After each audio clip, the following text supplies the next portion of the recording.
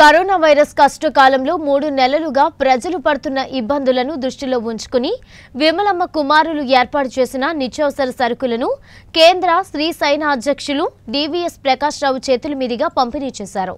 శ్రీకాకుళం జిల్లా ఆముదాల వలస నియోజకవర్గం చిట్టమ్మ క్వార్టర్స్ లో విమలమ్మ కొడుకులు ఏర్పాటు చేసిన సహాయం కార్యక్రమంలో పాల్గొన్న డివిఎస్ ప్రకాష్ రావు మాట్లాడుతూ 100 మంది నిరుపేదలైనటువంటి వారికి నిత్యావసర సరుకులు ఇచ్చి భోజనం ఏర్పాట్లు చేసి ఈ మంచి కార్యక్రమాన్ని నిర్వహించిన విమలమ్మ కుమారులకి వారి కుటుంబాలకు మా శ్రీ సైన సంఘం తరపున ఎంతగానో అభినందిస్తున్నామన్నారు.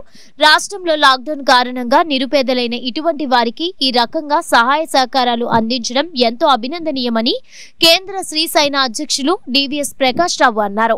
ఇటువంటి స్వచ్ఛంద కార్యక్రమాలు చేపడుతుంది. మొదటగా 2015లో ఎప్పుడైతే వీళ్ళు ఈ కార్యక్రమాలు చేపట్టాలని ఆవిడ బతికుండగానే అనుకున్నారు.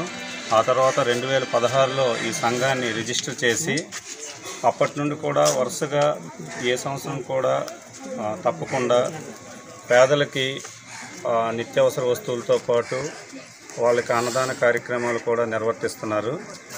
అలాగే గత 3 సంవత్సరాలుగా వీళ్ళు బ్లడ్ అనేది డొనేట్ చేస్తున్నారు.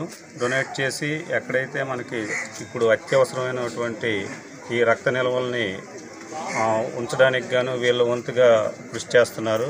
ఈ కరోనా సమయంలో మరీ ఇంపార్టెంట్గా బ్లడ్ మొత్తం దేశం మొత్తం మీద నిండుకున్న పరిస్థితి మనం చూస్తున్నాం. ఇటువంటి పరిస్థితుల్లో వీళ్ళు బ్లడ్ సేకరించడానికి పూనుకోవడం అనేది ఎంతో అభినందించవలసిన విషయం.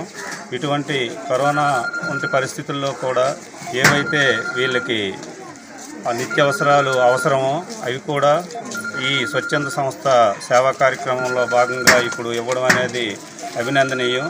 ఈ కార్యక్రమాలు ఇటువంటి విపత్కర పరిస్థితుల్లో కూడా వీళ్ళు మిస్ అవ్వకుండా ఎప్పుడైతే వీళ్ళు స్థాపించారో సంస్థ, ఈ సంస్థ తాలూకా ఆశయాలకు అనుగుణంగా వీళ్ళు ఇప్పటికి కూడా కంటిన్యూ చేయడం, ఈ కరోనా సందర్భంలో వీళ్ళు భౌతిక దూరాన్ని పాటిస్తూ ఇక్కడ మాస్కులు, శానిటైజర్లు అన్నీ సప్లై చేసి ఇటువంటి విపత్కర పరిస్థితుల్లో కూడా ఈ మన గవర్నమెంట్ ఆదేశాలని తూచా తప్పకుండా పాటిస్తూ ఇలాంటి కార్యక్రమాలు చేయడం, ఈ కార్యక్రమం ఏ పరిస్థితి వచ్చినా ఆగకుండా ఉండడానికి వీళ్ళు ఈ కార్యక్రమాన్ని కొనసాగించడం పెద్దల పర్మిషన్తో ఇదంతా కూడా చాలా అభినందించవలసిన విషయం.